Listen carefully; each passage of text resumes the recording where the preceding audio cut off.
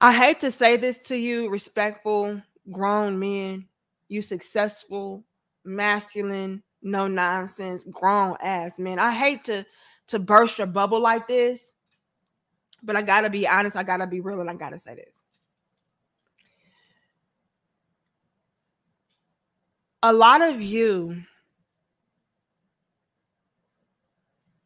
have your shit together so much so, and you're so structured, and you're so just in alignment that there's no excitement there.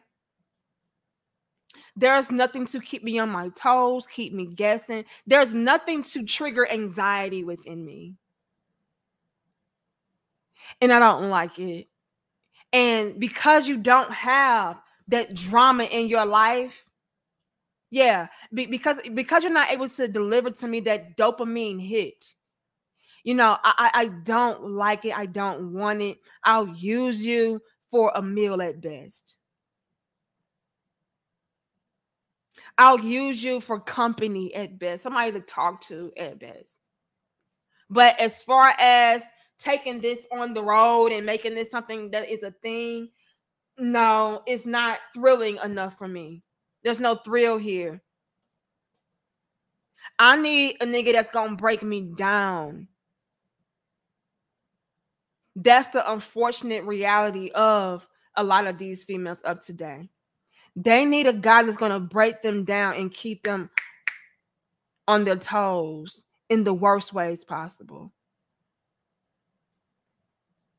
It is something about constantly having to fend for your life every day, constantly having to wonder about, oh, I wonder what he doing. I wonder what he ain't doing. And I wonder if I'm going to be homeless today. It's just something about being in fight or flight mode that just, it gets them going. It keeps the juices going and flowing. And it is so unfortunate. And so when you are coming through and you're being respectful and you have your ducks in a row and, you know, you don't really have a lot of drama going on in your life, it really gives,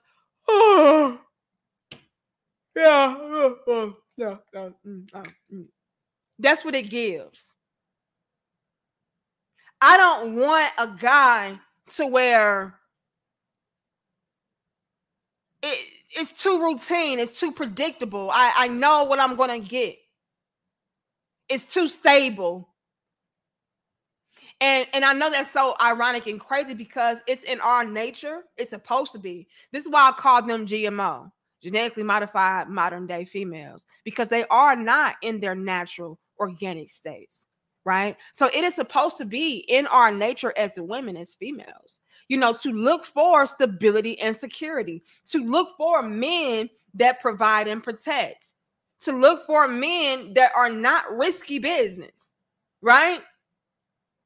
But due to a lot of these females just not being where they need to be mentally, emotionally, you know, the whole nine, like they really do look for things that are going to trigger that drama response, that dopamine response, you know, that living on the edge, you know, response. Like, and if you don't deliver that, I get bored.